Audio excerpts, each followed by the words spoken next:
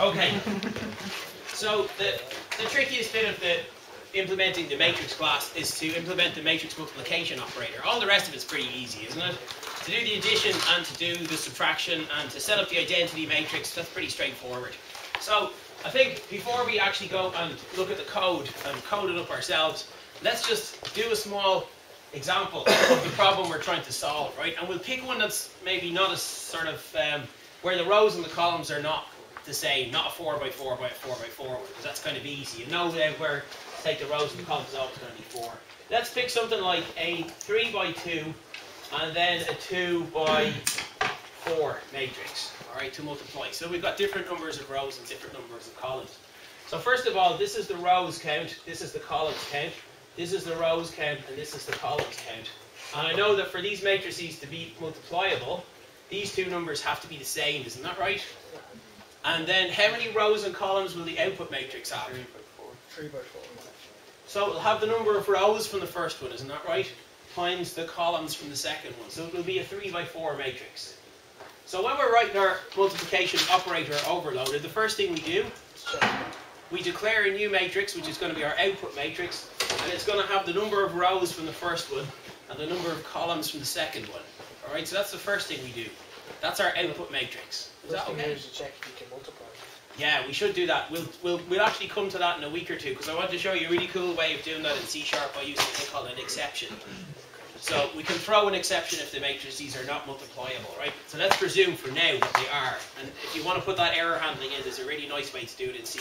You don't have to do an if statement. Well, you do, but to check the error, you can catch the exception. You can say these are not multipliable. It's a much nicer way to do error handling. So, right, let's draw up a couple of matrices. So we've got 3 rows and 2 columns. So let's make this little matrix 2, 1, 3, 2, minus 1, 4. So that's got 3 rows and 2 columns, isn't it? Is that alright with everyone? And then let's make one which is 2 rows and 4 columns. So this is going to have, let's say, 8, 2, 1, 0, 3, 1, 7, 2. So this then has 2 rows and 4 columns. Is that alright? And then to do the multiplication, what we do, we take this row multiplied by this column. And this is why, if you look at it, this number has to be the same as this number. Can everybody see that? Because you have to take a number from here and multiply it by the equivalent column. Does everybody see that? So that's why these, you know, you've got to have the columns here, 2 rows, 2 columns. So we can take 2 by 8 and 1 by 3. So we'll multiply this one out because it isn't going to take us too long. So to do this one, we take 2 8s are 16 plus 1 times 3 is 3. So 16 plus 3 is 19. Isn't that right? So this time we're going to get 3 rows and 4 columns. Okay, so then let's take the next one. So to take the next one, we take the first row by the second column. So 2 2s are 4, 1 to 2 is 2. So 2 2s are 4, 1 to 2 is 2 is 6. And then we take the next one, which is going to be 2 1s are 2, 1 7 is 7. So 2 plus 7 is 9. You have to be very meticulous when you're doing this. 2 zeros, and then 1 to 2 is 2. So that's our first row. So then we take the next row by the 0th column. So we're taking 3 8s are 24, plus 2 3s are 6. So we end up with 30. Is that okay with everybody? Can everybody see the technique that we're following here? Is that okay? So let's think about the algorithm that we're doing here, okay? What we're doing is we are, first of all, how many times have we got to go through it, right? Well, we have to take the number of rows from this, and that's the number of times that we have to go through it initially, okay? And then, so for each row here, so first of all, I'm going to have something that says, you know, for row equals 0, semicolon, row is less than the first one, the number of rows in the first one, semicolon, row plus plus, okay? So that's going to allow us to go through this matrix row by row. Alright? And then we need to, once we've gone through this row by row, then we do the 0th row, then we need to do So 2 times this, blah, blah, blah. And then we need to go column by column as well, don't we? Yeah. Column up first. So we take the columns of the first one as well, yeah? All equals 0, semicolon. Hang on, let's think about this, right? The number of columns in the 0th one as well. No, I need to take the number of columns in the second one because I need to end up with 4. Isn't that fair enough? I need to take the columns in the second one because I need to fill each space here. Isn't that fair enough? Alright, so if I go row by row, I'm going to end up with 2 rows. But then when I go column by column, I need to take the number of columns from the second one. Because I need to end up with 1, 2, need to do it 4 times. Is that clear? Alright, so column is less than b dot cols. Alright, so that gives me each cell here. Alright, so first of all I've got 2 rows and I have got 5 columns. Alright, so now I know which cell I'm referring to. Is that fair enough? So now that I know which cell I'm referring to, how do you calculate a cell? Col equals 0, cols less than b dot column, col plus plus. Alright, within here then, I need to have a third for loop. Because now I only know which cell I'm referring to. Now I need to actually do the multiplication. And what do I do for this one? I take this entire row, multiply by this entire column. So basically, how many operations do I need to do? How many multiplication operations do I need to do? How would I know? Well, just look at it. 2 by 8, 1 by 3. How many multiplication operations is that? That's 2 multiplication operations. So I'm just going to need to go an entire row or an entire column because they're the same number, aren't they? So I need to do a third loop which goes through an entire row here, multiplies by an entire column here. So then I have, what should I call this? What did I call it in my solution?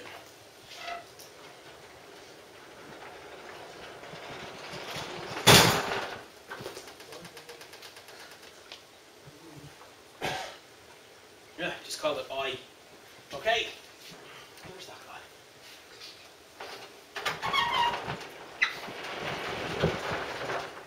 So then within here you go, I equals 0, semicolon, I is less than the first one rows, A dot cols. Yeah, because I want to do an entire row is 2 columns. Alright? Or you can do B dot rows, because they're the same number. It should be.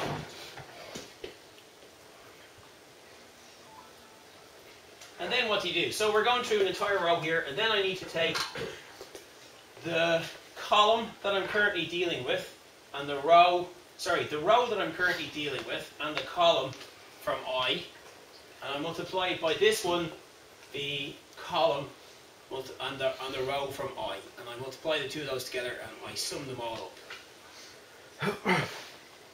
Alright, that's the technique. So you need 3 for loops to do it. The outer 2 for loops tells you which cell you're dealing with, because you need to basically make, if you think about it, you're going to need, in order to populate this, you need 3 by 4, so you need 12 operations, right? So that's why you need these 2 outer for loops. The inner for loop is to actually do the multiplication bit, and to sum it up. I think that's the only way to do it, with 3 loops. And just a piece of advice as well, it took me a few goes to get this right. I didn't look it up, It does take a couple of goes to think about it, because you think, yeah, it's 2 loops. Rows by columns, yeah, and then you work it out, and then you realise, oh, hang on, that doesn't work. So eventually you end up realising that I think the only way to do it is with 3 loops. And another thing as well is the same as the game of logic, right? I think writing a matrix multiplication is something that every computer scientist should do at some stage in their 4-year career. It's kind of a useful thing. You learn a fair bit by doing it, and once you've got it done, then, you've progressed. It's like you've unlocked an achievement. Only it's way more valuable than an achievement in an Xbox Live game or something like that, where basically you just button clicking. You actually know something that you didn't previously know. So I'm going to delete all of this code here and we'll write it, okay? Here's the multiplication operator. So what did we say the first thing we needed to do was? First thing we need to do is we need to create a new matrix, which has got the number of rows from the first one times the number of columns from the second one. Is that alright? So, C matrix is my class, alright? And then I called it ref equals new C matrix. We're going to take the rows from A and the columns from B. A dot rows, comma B dot cols. Okay. So then let's write our for loops, our nested for loops. Okay, so for row equals 0, semicolon, row is less than the number of rows in A, semicolon, row plus plus. And then we said we have a nested for loop that goes, it should be int row, int col equals 0, semicolon, col is less than the number of columns in B, semicolon, col plus plus. Alright. And then we need our inner loop, which is going to go either the number of rows in this, the number of columns here, or the number of rows here, because they're the same number. We presume that they're the same number. I equals 0, semicolon, I is less than A dot rows. Sorry, A dot cols, isn't it?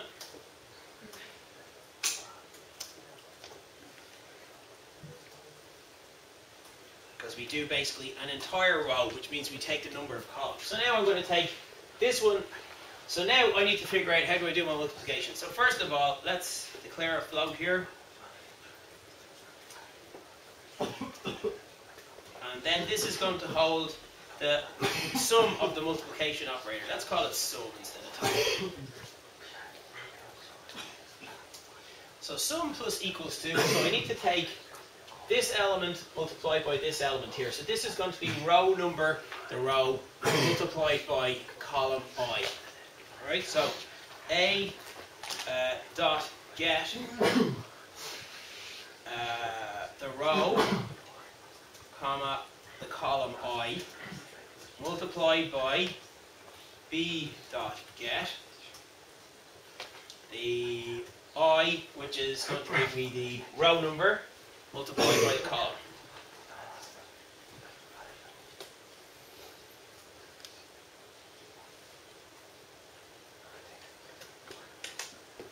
And then once I've done that operation, I need to set the return value matrix. So, yeah, row, comma, column, comma, sum. And then each time around we reset sum back to be 0.0f. What do you think? Does that make sense? Huh? What are we doing wrong here? Just need to return. No, semicolon. It's just the semicolon. Oh, sorry. Yeah, there we go. What do you think? Is that alright with everybody? How many people got something similar to that? A couple of people. Alright. Would you kind of understand it now? Row by row, column by column. I suppose the process is more important than the outcome, you know? Just if you think about how I decomposed that and worked out the algorithm for doing it, that's kind of more useful than the actual outcome of it. Yeah? When you do B dot get and I column, and for A dot get you have row I, does that matter? Absolutely, yeah. Think about it. Of course it does, yeah. So what we're doing is we're taking this entire row. So we take 2 multiplied by, like in this example, we're taking 2 by 8 and 1 by 3. So that's we're taking the current row multiplied by the I, which is the index into the row, in other words, the column, right? And for the, you know, because we're taking this one multiplied by these ones, we got to work this out. You know, if you're not 100% sure, then let's do a little worked example. I think actually that's a good plan. Let's do that. Let's set up 2 matrices and multiply them, and we'll just watch a couple of iterations through it.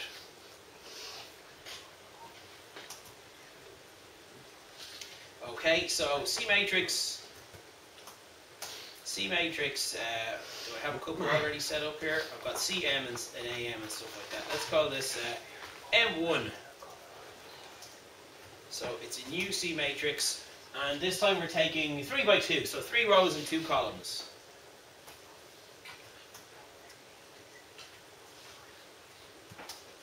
M2 is going to be equals to new C matrix, and the second one is a 2 by 4. All right.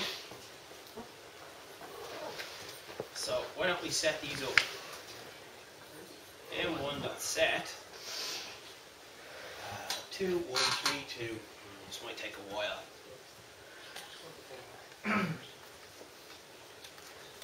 0, 0, 2. I'll just set a few of these values. I might just set the first row, okay? So we have 2, and then we have row number 0, column number 1, row number 0, column number 2, and then we have, row number 0. There is no column number 2. So it's just 2, and 1, and then 3 and 2. So just set the second row up here, right? And then we'll do a couple of rows multiplication. So then that's going to be row number 1, column number 0, and then the 2 values that I set on these guys are 3 and 2. Oops. And then we have this one. Let's just set up the first couple of rows on this. So M2 dot set 0, 1, 8, 2, 1, and 0. Okay? 8.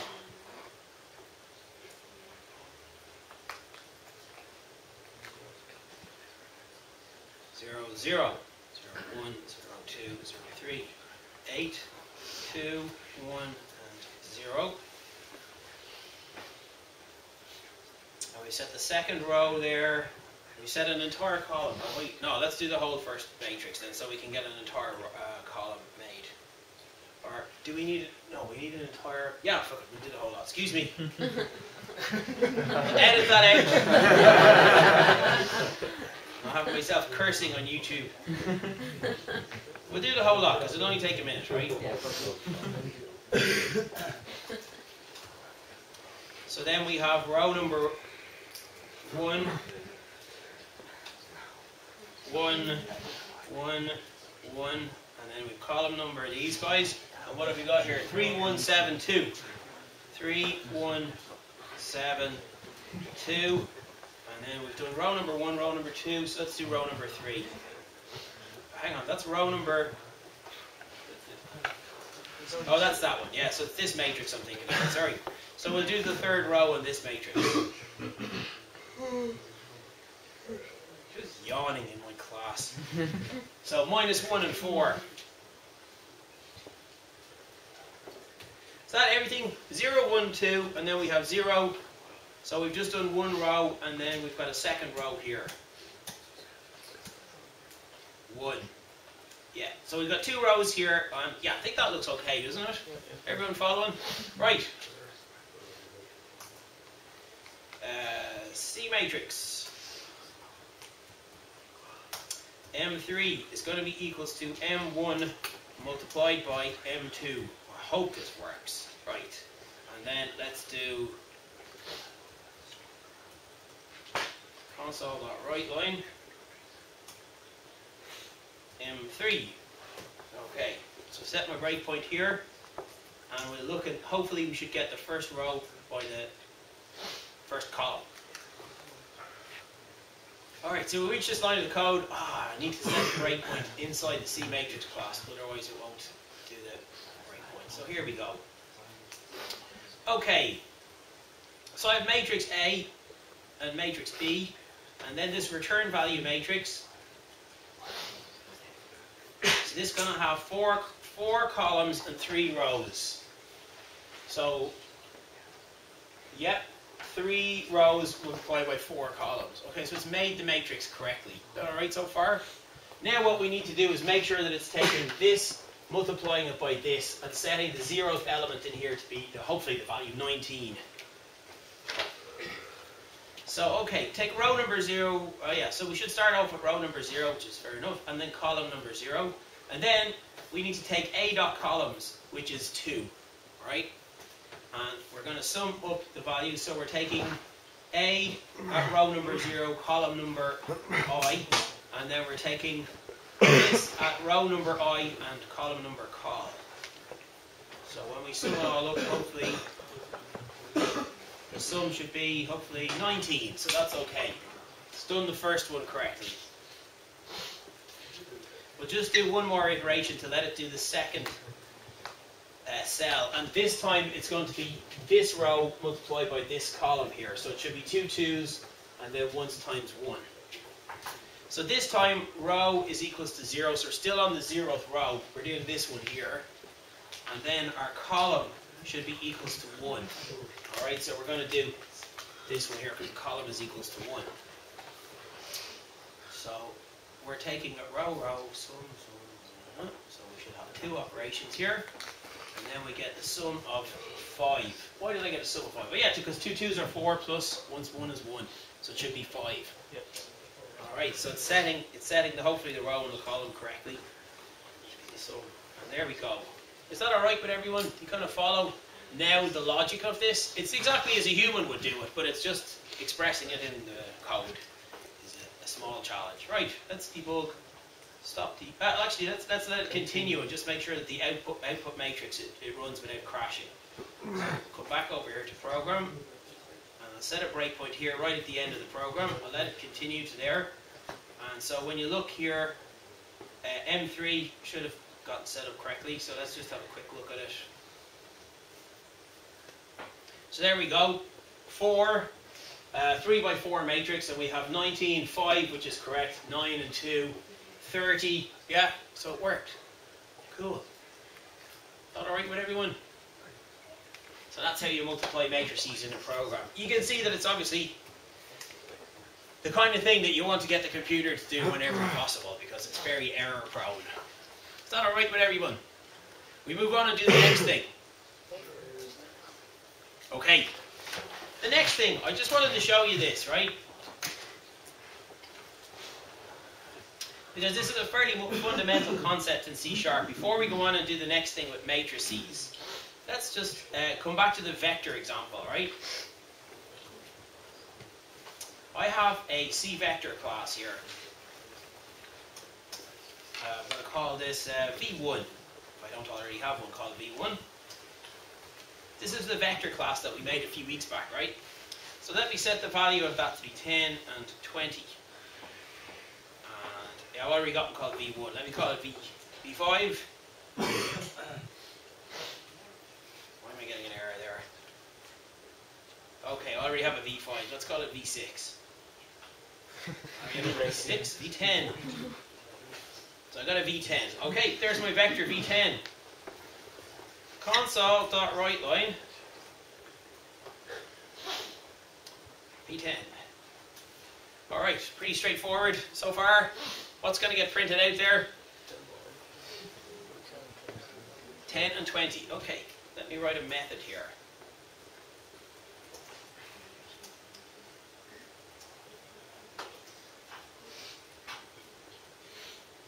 Use the C# standard of making the method names uppercase. Do stuff. C vector.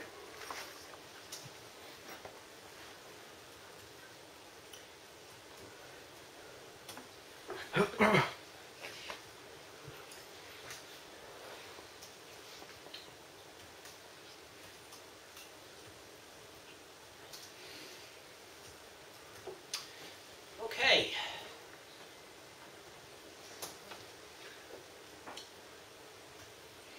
Do stuff B10. Okay, can everyone see what I've done? What's going to get printed out the second time around?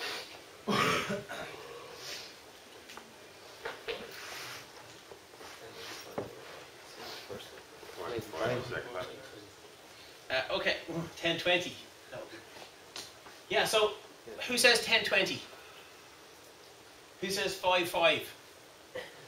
Oh, come on, you have to say one or the other. You can't just not put your hand up. You have to have a theory as to why one or the other is going to happen. So it's going to be either one or the other, isn't it? But you have to have a theory. What's your? How many people said 10-10 or 10-20? Why do you think 10-20? Because it's only passing through a copy. It's passing through a copy. That's a good theory, right? That's a very good theory. How many people say 5-5? Come on, there was a few there a minute ago. Why did you say 5, 5? I just assumed that the new variable that's been added in is overwriting the old one, so when it's displayed to the screen it's new. Okay, that's a good theory as well. Garbage collect. Do you have any other theories? Same as that guy up there, garbage collected, like it's taken on the new one. Yeah, you're just assigning the value to the old one. Right, you'll be surprised. How many people, will we just do another vote before we go, before we run it. How many people say 5, 5? Ah, come on, that's weird, like there's more hands going up now. How many people say 10, 10? How many people didn't say either of one of the above? Right, you guys are off the course.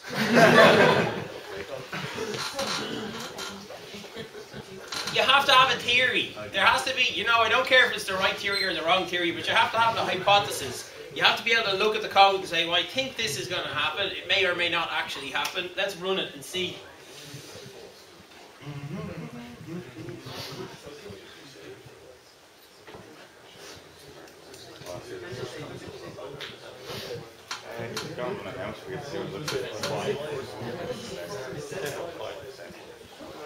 I'll hover it over and you can see. Oh my goodness, look at that. 5. Now, does this maybe contradict what you might have already assumed about parameter passing? Okay, well actually everything you know about parameter passing is true. When you pass a parameter like that, it is a copy of the parameter that gets passed. What is the parameter? What is the parameter? What's its type? It's a reference. So a copy of the reference gets passed into memory. Okay? If you have, the computer's memory is allocated, you know, a certain memory location to store, like my object like this, what all you're doing is you make a copy of the reference to the object, but it still points to the same object. So I need to just double check this because this is the case in Java. I haven't actually run it in C#, but I presume it is the case. Watch this.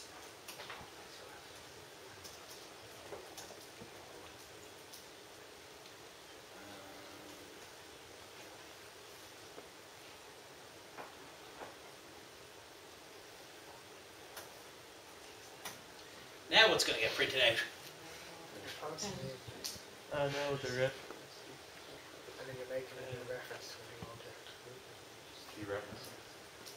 What's going to get printed out now? 5, 5 or 10, 10? 10, 20. Sorry, 10, 20. Yeah.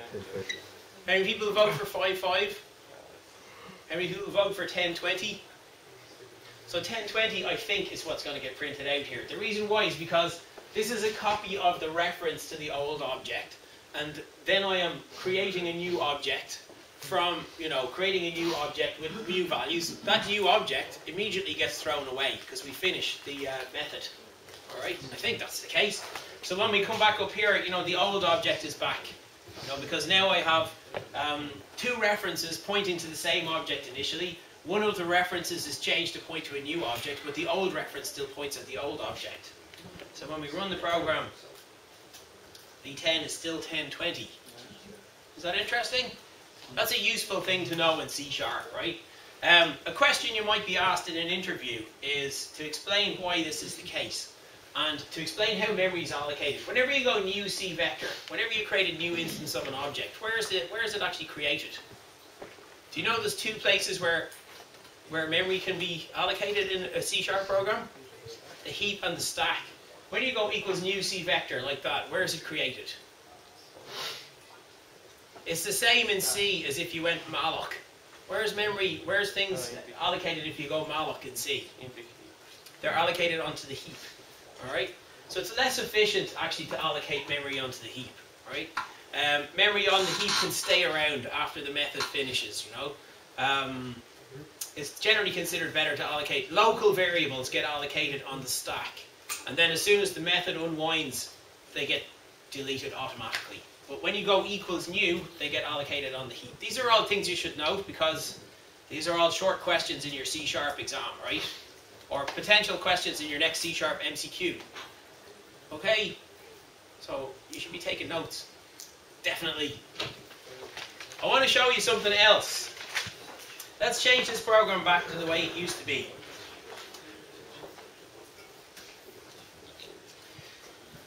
Okay, watch this, right? So we pretty much discovered that when we run this program here, we get the variable 5 printed out.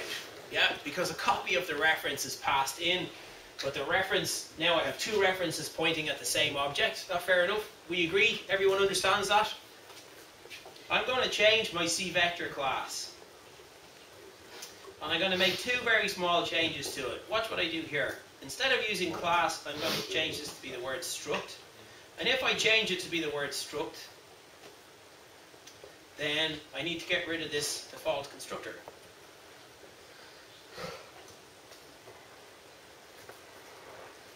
Debug, stop debugging, Control B. I'm now going to build the program. Everything builds okay. When we previously ran this program, what did we get? We got 1020 printed out there, yeah? Watch what happens now.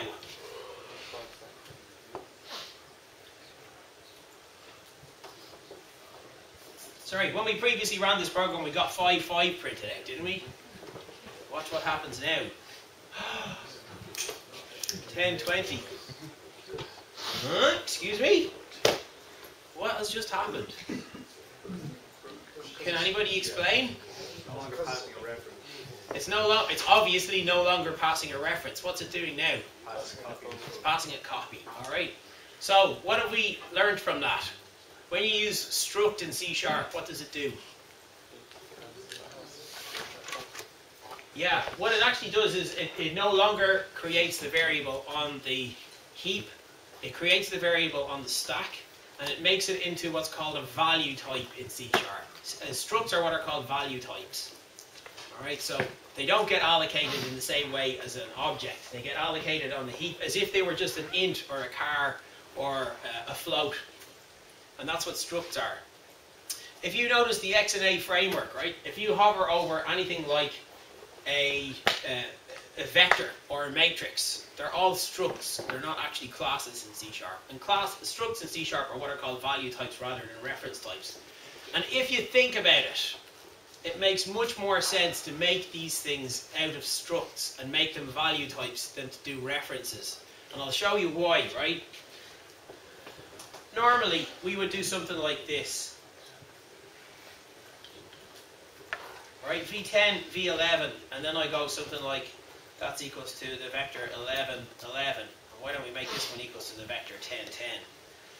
You know, logically, when you do something like that, you just think, you know, if I go V10 equals V11, and then I go V11,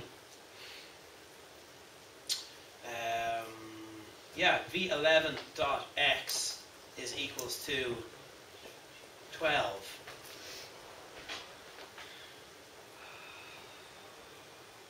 Alright? If the C vector was a class, then when you're changing V11, you're also changing V10. Isn't that the case? Because all you're doing is you're assigning two references to point to the same memory address. And that, to me, is very counterintuitive. Right? I expect those things to be two separate objects when I create them like that. Alright, so C# has the facility to make them structs. And if you make them structs, then they are separate objects. They're separate blocks, you know. And this example here, when you go V10 equals V11, V11.x equals 12, V11.y equals 12, we are only changing V11 because it's a value type. It's like two integers, you know, or two floats or whatever. You know, it's not the same as the reference types that we're previously used to. So just to prove that, I want to show you here. I'm going to set my breakpoint here. Debug, stop debugging, hit F5. So I reach this line of code here. V10 equals V11. So they're both going to be assigned to be the same now, right? So V10 is the vector 11, 11. V11 is the vector 11, 11. And then I change V11. But V10 doesn't get changed now. That's what structs are in C#. Structs are value types. You know, this is the same behavior that you would get if these were floats or integers or primitive types. Does everybody understand that? So struct in C# is not the same as a struct in C. It's a value type. The structs in C are also value types, but anyway. How are they different then? Huh? How are they different? How are they different to... Value types. They're different to classes. Structs and classes are different because structs are what are called value types. I know what you're saying, but with structures, you think C and C sharp? How are they different? Oh, well, they're different because, like, you can put methods on a struct in C sharp, whereas you can't have methods on a struct in Still C. both value. Huh? They're still both There are value. value types in C as well, yeah. But of course, C is complicated because you have pointers and things as well. So you can make them into references essentially by using pointers, you know. Or you can have this kind of behavior, but you need to change the code. When you're looking at this code here, you don't know whether it's a value type or a reference type until you hover over it, and it doesn't even tell you. Doesn't even tell you whether it's a value type or a reference type. You need to look at the code.